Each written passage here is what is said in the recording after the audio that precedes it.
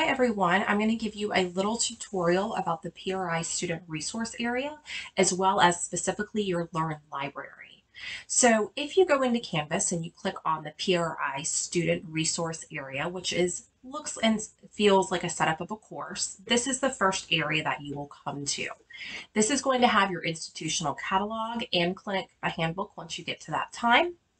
Information about medical records. Even though you've already turned those in, you do have to keep up to date with certain items like your TDAP has to be done every 10 years. So it is up to you as a student to say, hey, I got that done in, 2020, so I'll be good throughout the duration of the program, or mine expires, April of 2023, so you need a new one. So just kind of reviewing those medical records and items that need to be updated as you're in the program. Then you have some resources here, Canvas, how to navigate. It's going to show you different items on how to navigate through Canvas. So it's just a short little video. I highly suggest watching that one. Then we're going to go to some tips and tricks for adult learners. Some of you guys have not been in college school for a while, and or maybe you have and you've just never heard of these tips and tricks. So as adults, and especially in distance learning, we are not going to a classroom for 6, 7, 8 hours a day learning stuff, going home, doing homework and coming back the next day. So we do have to treat this quite differently. So I have two different areas here. One is specifically for adult learners, kind of taking it back to basics of how do we learn, and then distance learning tips and tricks since we are in this online environment. And I do want to mention that both of these are backed by research. These are not my personal opinions, even though I do believe in all of this. These are all backed by research. And then etiquette. This is very important as we are in an online form. Etiquette is governing communication on the internet. That's simply what it is. So there is a PDF here kind of to explain, etiquette and what's expected as we will be communicating and you will be communicating with your peers through this online forum and courses, the entire program. And then learn. Specifically, we want to talk about learn, and I'm going to come back to this because this will be your learn orientation as well. So let me go through the other items and then we'll come back. ProctorFree. ProctorFree is an auditing tool. This is how we show our accreditors. This is how we know as instructors, as the institution, as well as keeping all the students honest, is how we know our academic integrity. So, being that you're online and you're taking a quiz, we cannot see you. We do not mandate you do it at a certain time. We're not watching you. We want to make sure that essentially you're not cheating. It's academic integrity. You're not using your book and your notes and you're not Googling the answers. You have to remind yourself and remember that at the end of this program, you will be sitting for a national board registry for MRI to become a certified technologist. We're teaching you all the curriculum to ensure that you pass those boards.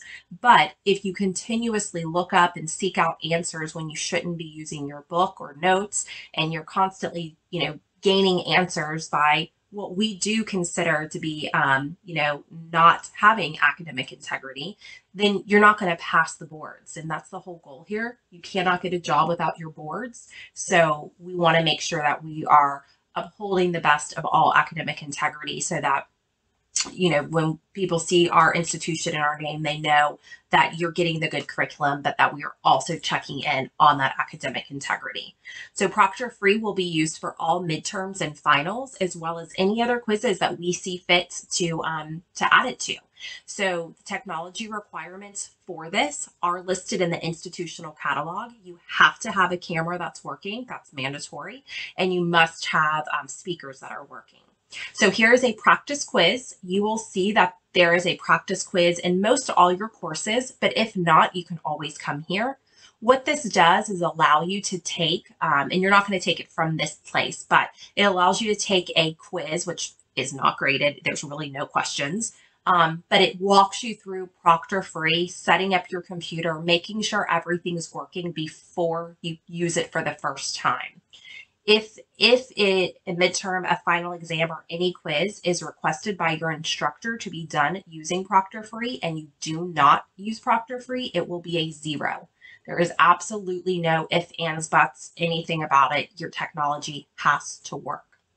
So for ProctorFree, there's some resources here. Please click on it. There's a little guide and a little video, very short and sweet. It's very easy to use. What you as the student will use, if their quiz is asked to be done with ProctorFree, instead of clicking on it here, you are going to go to ProctorFree Student Portal. You're not going to see all these other, I can see these as the instructor here. So if we go to Student View, this is more of what you're going to see. And if you go to ProctorFree Student Portal, it is going to ask you, do you want to authorize ProctorFree? Because it's an external app. You have to select authorize. And then in here, I don't actually have it set up. So let's go back and set it up first. Let me exit out Student View. So I will be sure to set that up, and then we will be able to do that in this course. So that's a little bit about ProctorFree. To help with plagiarism and then academic integrity that has to deal with plagiarism, we have a slide compilation here that was done by Dr. Diaz, who teaches our communications course. So be sure to review this. And then also a submission area for Turnitin.com. So you have these in most of your courses as well, but you have an area here to look at that. I know that we've sent out messages in the courses about using Turnitin.com. And all you have to do is simply click on here, and then in the student view, it's going to allow you to copy and paste your material there. In this PRI student resource area, this is giving you information about Turnitin.com. And then right here, if you go to the student resource, it'll tell you how to navigate through your report that you receive. So very important to look over that as well. So let's go back before we get to learn. Your course list and book list will be listed here every semester. So right now, the January 2023 semester, for those of you who are new in the cohort that just started in January, this was emailed to you. It was emailed to you about 4 weeks prior to the start, or it was emailed to you once you were accepted if it was under that 4-week start. Course schedule. This is how your course schedule will go. If you do not, if you pass every course successfully every semester, then this is how it will go. It is important to note that this can change. And if this change, we will update you. But currently, these are the first 4 courses, then there's a 2-week break. Then you take these 4 courses and there's a 2-week break. Then in semester 3, you start clinic and you take 2 courses with clinic. Then there's a 3-week break, but it's to note that 3-week break, this is only if the semester started in January. This 3-week break is always during August. It's that August break before that September, late August start. So this is showing a curriculum sequence if a student started in January. But if you started in April or if you started in August, just remember the 3-week break is always that one in that end of August, September time. Then you will continue clinic throughout the entire rest of the program until you complete your clinical hours. So if you go 40 hours a week and you complete it, in 6 months, then you'll be done with clinic and you'll just finish your courses. The minimum number of hours for clinic is set at 16 hours a week. You do complete clinic even during the breaks, but that will get you to the minimum number needed by the end of graduation. Okay, so semester 3, you have clinic and 2 courses. Semester 4, you continue to have clinic and then you have 4 courses. So that's a heavy semester. And then your very last semester, you continue to have clinic and you have 3 courses. All right. So let's go back. And then as far as the book list that I mentioned here, I will update this book list about 4 to 5 weeks prior to each semester start date, and I will email everyone letting them know that it is updated. So you will come here moving forward to always check your book list for the next semester. Books are mandatory. If it's on this list, then you need your book. If it's on this list, you need your book by week 1 because we start the courses, we have 15 weeks, and we start using the book from day 1. Okay. So getting into LIRN, because I definitely wanted to go over LIRN and what that is. LIRN is our online library. So you're going to have a Learn tab in every single course. You do not need to log on or anything. You'll just click it and go straight there. Okay.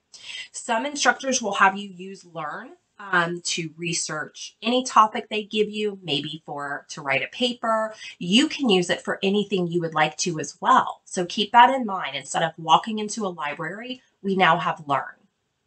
Here are some resources directly from Learn, and then I will open up Learn as well and show you.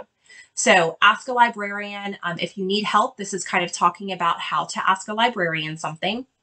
If you've never used an online library search engine before, this is going through how you actually do a basic search within Learn. And then if you're looking for something very specific, this will talk about how you do an advanced key search, and then saving and sharing your results. And so you can go through a few more of these audios and videos, and it will talk about how to use Learn. Really simply though, these 4 should help you out. It's the most that you're going to be using are these 4 topic areas. But just so you know that there are some resources there for you. Now let's go into Learn itself. So Learn Library and every single course will be on this left column. Once you click it, it's going to bring you to the front page. So you can see it is our library. Now here, what this does is it breaks it down by categories. So you can search something immediately here like MRI safety, and let's spell it correctly, MRI safety. And that's going to bring up in every search engine resource that Learn utilizes, it will bring up anything that has to do with MRI safety. So here you can see that there's about 16,000 results found. So we would have to be a little bit more specific because this was a very broad search. But just to give you an idea, this will pull up and then you click what you need to click on. Now let's go back to just the regular page here. Another way to search is to go to the category area. So if this is something health and medical, because we're looking at stuff that has to do with MRI, these are all the different journals and books and resource areas that we can search through that have to deal with just health and medical. So let's say your instructor tells you to, look up something about some kind of MRI equipment. You might want to try to do a search specifically in just allied health. So we could just say MRI, which will probably yield quite a bit, but we will see. And you can see it's very quick. And then you also have these filters up here that you can use. So peer reviewed, if your instructor wants that, if you want certain dates, if there's a certain type, like you only want something that's an article or audio, specify your language to English or whatever you want the language to be.